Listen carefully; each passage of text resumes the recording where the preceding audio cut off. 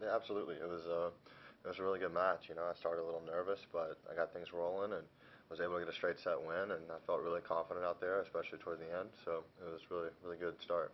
And how important is it to win in straight sets early in a slam to save energy and maybe not throw away a set when you don't have to?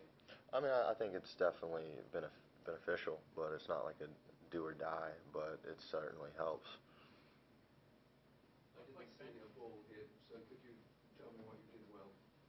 Um, well, the beginning I was serving well. That kind of kept me in it. I got down a break early, but and I wasn't playing great, but I was serving well enough to where it stayed competitive. And he gave me a slight chance at 5-3 serving for the first set, and then I took it. I broke him, and from then on out, I was in pretty good control.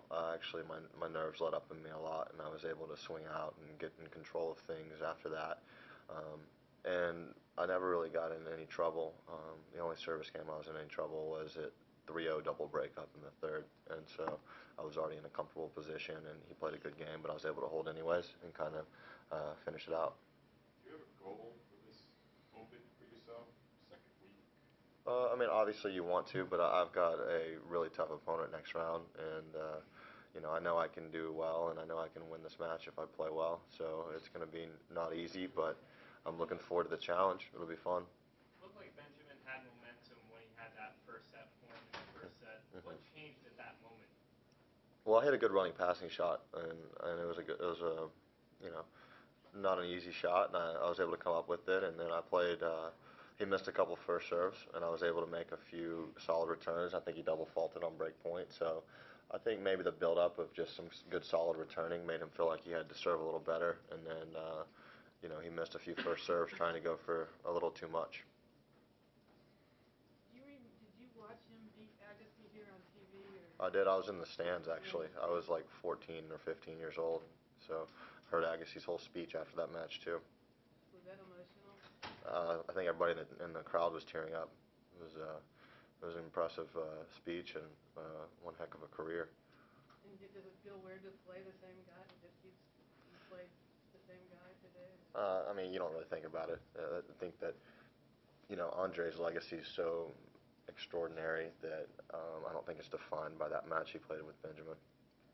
Since Agassi and since Sampras, Americans have been looking for that one American who can take their spot at the top of the rankings. Have you? And people are saying you're the guy with potential. Do you pay attention to any of the stuff being said like that?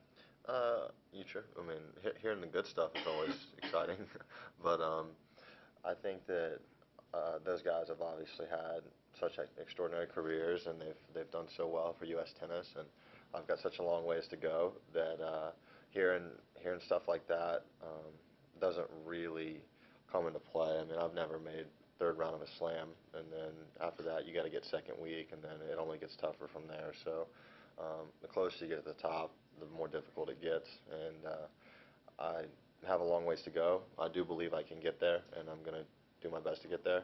But it's not going to be easy. Does it help you've got others like Sock and Johnson who's suddenly having a good tournament here, and Khan, who I know nothing about, maybe you can tell me something about, he's about to win. Yeah, I've seen these guys. I've seen these guys all through juniors. Me and Bradley and Steve Johnson played each other all through juniors. Me and Jack actually never played it until we were pros, but I was playing with more of Klon and Johnson and Ron Williams, the guy who played Andy, and so I know all those guys pretty well. And it's really good to see them all pushing each other and playing good tennis. I think that once one of them has a good win, then it becomes a realistic thing for everybody, and you start playing more composed and more under control, not thinking that these guys are unbeatable. And so I certainly think that for a guy like Bradley, seeing Steve have the success he's had and win some of the matches he's won, obviously he gets out there and playing good tennis. He's got one game to serve this out, so it'd be great to see another American go through, especially, I think we've had 4 or 5 young Americans win a first round match, which is great, especially for U.S. tennis, and to have this happening here, hopefully it gives us a good chance. And honestly, I think that one of the best things about this whole group of guys is how determined and how motivated everyone is, because you've heard obviously the lack of work ethic and all the chirps that you want to hear about that, but I think that all these guys. I can speak especially for Bradley and Steve that they work really hard. Delpo has proven that he can win this championship, obviously. So, what are you going to have to do to force the upset in your match against him? It's going to start with my serve. If I serve well, everything kind of becomes a lot less, I guess, a lot less pressure on the rest of my game because I can dictate and then I can actually swing out on some return games and have a little bit of a crack because there's not as much pressure. It's going to start with that.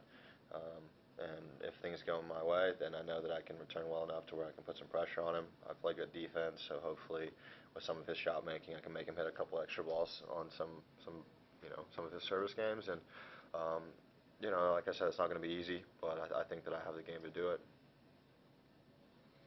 Anything else for Ryan? All right, thanks. Thank you. Just got a quick radio. It's